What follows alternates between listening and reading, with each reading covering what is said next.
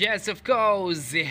Another time, muda mwingine, muda wa kupasha na habari na kujulishana mambo kadha wa kadha ambayo still yamekuwa yakifanya poa katika industry ya muziki wa Bongo Flava.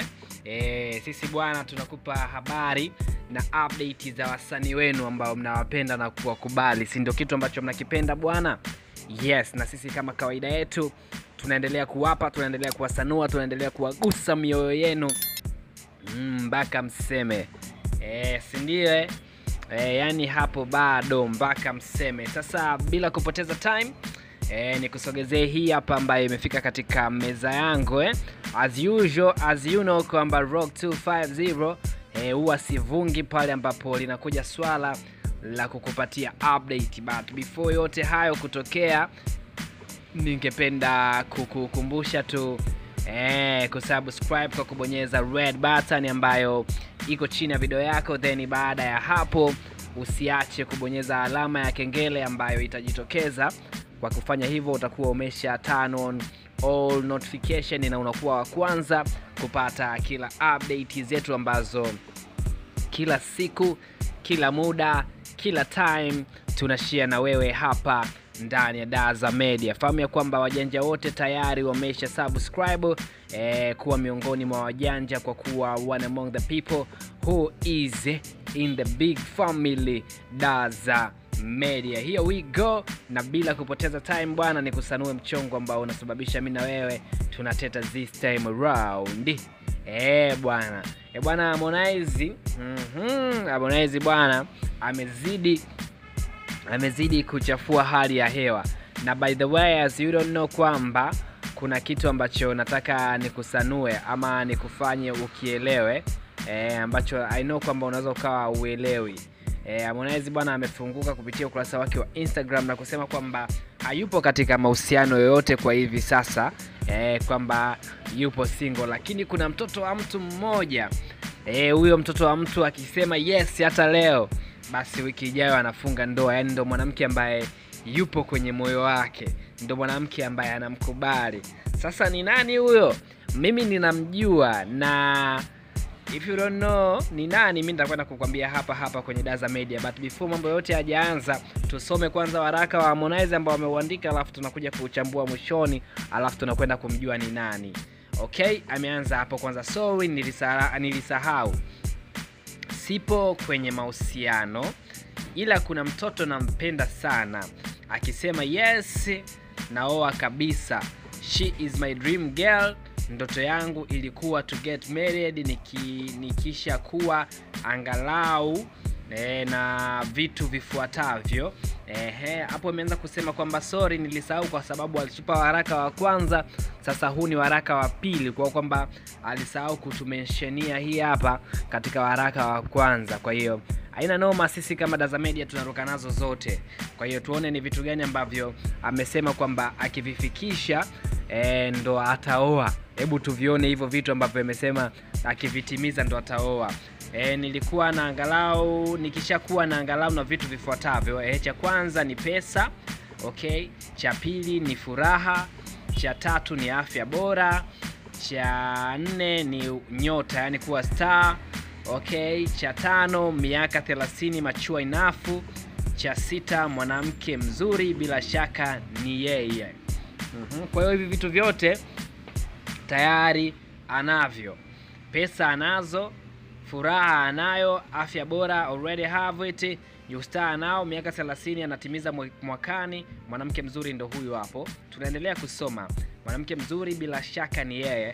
Alafu anakuambia Machi 15, 2024, mwezi wa 4 huo itakuwa, anakuambia atatimiza miaka 30 inshallah. Kifupi kabisa, kifupi kabakia yeye tu. Tag this to the most beautiful Tanzanian girl you know.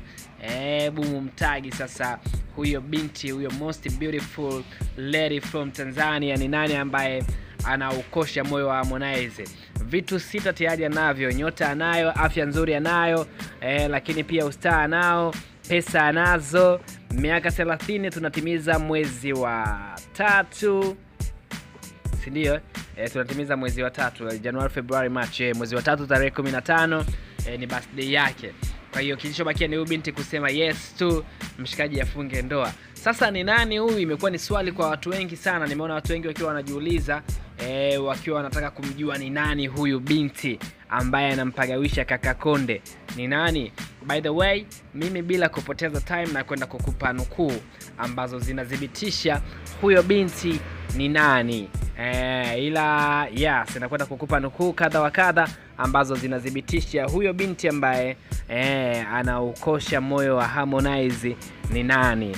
Sasa bila kusita au bila kuvunga, ni kusanue tu kwamba huyo binti ni Hamisa. Ni Hamisa Mobeto. Na nakupa hii hapa na evidence kabisa ambazo zinadhibitisha kwamba ni Hamisa Mobeto. Almost 1 week iliyopita hapo, Harmonize akiwa katika stage, katikati ya show, akiwa ana perform, alifunguka na kusema katika wanawake ambao wanawapenda, katika wanawake ambao wanamtoa damu na kumfanya muda mwingi anakuwa stressed kwa mawazo na kufikiria sana, basi ni Hamisa Mobeto. Ndo mwanamke ambaye anamvuruga akili yake na kumfanya yani anakuwa yani ni stressed yani muda mwingi. Lakini pia licha ya hiyo hapo, kuna ngoma ambayo inaitwa Side Nigga. Najua utakuwa umeisikia, lakini bado haijatoka. Alitoa kama teaser fulani hivi ya dakika 30. Hapana, sekunde 30. Sio dakika, mshikaji wangu. Dakika hiyo sasa si movie hiyo. Katika ile ngoma ukiangalia madhumuni ambayo yameimba mule ndani, au wanasema dhumuni au aim, ni ukiangalia ujumbe kabisa unaona kabisa hii tag ni kwa Hamisa Mobeto, kwa sababu ndio mwanamke ambaye kwanza ni most beautiful lady Tanzania this time around. Tukizungumzia Tanzanian sweethearts, ni Hamisa Mobeto, na amekuwa represent Tanzania kinoma noma. Tumeona amekuwa na watu ma celebrity na wenye pesa, Rick Rose na watu wengine kadha wa kadha ambao mpunga upo, pesa mshedede, sio kinyonge, sio kipolepole, sio kitaratibu. So ana deserve kuwa the Tanzanian sweetheart Hamisa Mobeto. Kwa hiyo hii inadhibitisha kabisa huyo mwanamke ambaye Harmonize anamzungumzia ama ana talk about ni Hamisa Mobeto. Kwa hiyo ukiangalia kwanza ile nyimbo ya Side Nigga, na ukizungumzia kwamba ndo mwanamke ambaye yupo kwenye mahusiano lakini anampenda, na mshikaji kama kakaza, shemeji la taifa limekasa, unajua Hamisa mkali unamwachaje? Mshikaji kakaza kama unaweza kakaza mule yani ataki kulegeza uzi mpaka iwezekane. Yani kuna mwanangu mmoja anaitwa Mzalendo OG anapenda kusema kwamba usiache kufanya. Naona Harmonize ile kapita na tagi za Mzalendo kwamba aachi kufanya, iwe isiwe lazima afanye, na hakikishe kwamba Hamisa she become his wife. Jamani, mpaka anachanganya madesa eti her wife tena, ila najua nimeeleweka. His wife for any way, for any reasons, ni lazima awe. Kwa hiyo kila kitu kashakipata, pesa anayo, ustaa anao, afya nzuri anayo, lakini pia miaka 30 tunakwenda kutimiza mwezi wa 3 tarehe 15. Itakuwa ni birthday ya kibabe. Najua kabisa itakuwa ni uspimi, itakuwa sio kinyonge, sio kipolepole, sio kitaratibu. Fujo kama zote. Kwa vitu vyote ana deserve. Kilichobakia tu ni kwamba msichana aseme yes I do. Hiko ndio kitu ambacho kimebakia kwa msichana kusema yes I do. Ikishafanyika hivyo tu, bas mshikaji anamaliza, anachukua jimbo, anafunga ndoa, maisha yanaendelea, ameshamaliza. Na by the way, ni miaka Harmonize alishaikuwa kwenye ndoa moja na Sara, ila walikuja kupeana talaka, ndoa ikavunjika. Kwa hiyo yeye anataka aoe this time around, na najua kabisa Hamisa akikubali mshikaji ataoa. Harmonize ni kichawa mapenzi sana, yaani jamaa ako magi, hata atendwe vipi alikomagi hili, yaani limeshakomaa roho imeshakuwa na sugu. He have a chronic heart. Nikisema chronic heart inamaanisha roho fulani sugu, yani ishadungwa na mapenzi lakini alikomi yani mpaka lije lifio kwenye mapenzi. By the way, make sure umesubscribe then umeturn on all notification. Mimi naitwa Rock 250 mchizi kichizi mtu kwa nguvu. Bye kwa sasa, tukutane baadaye.